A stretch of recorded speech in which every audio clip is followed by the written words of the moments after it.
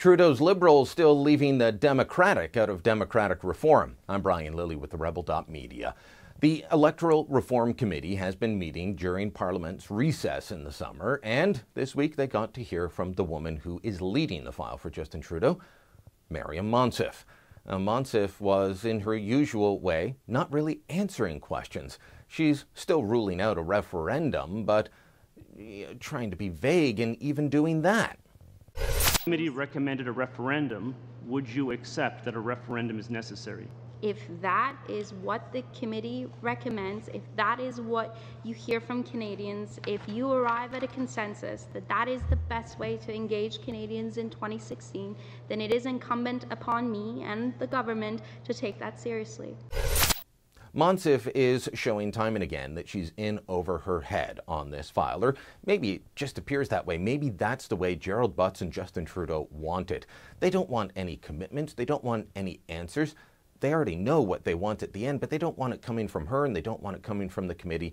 They just want to one day arrive at the idea that we're going to have a ranked ballot, which is better for Liberals, preferential ballot, better for Liberals, redesign the system to favor the Liberals. But they don't want anything messy getting in the way, like concrete answers from the minister in charge of the file. Maybe that's the gameplay here.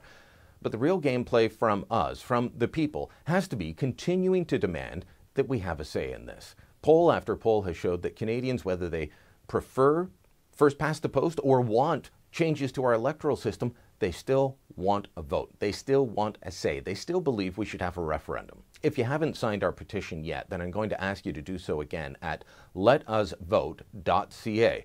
Not taking a position on what our system should look like down the road, just saying, let us have a say in it. Put it to the people. It's the people's electoral system. It's not Parliament's, it's not the Liberal parties, it's not the Conservative parties or the NDPs, and it's definitely not the Green parties.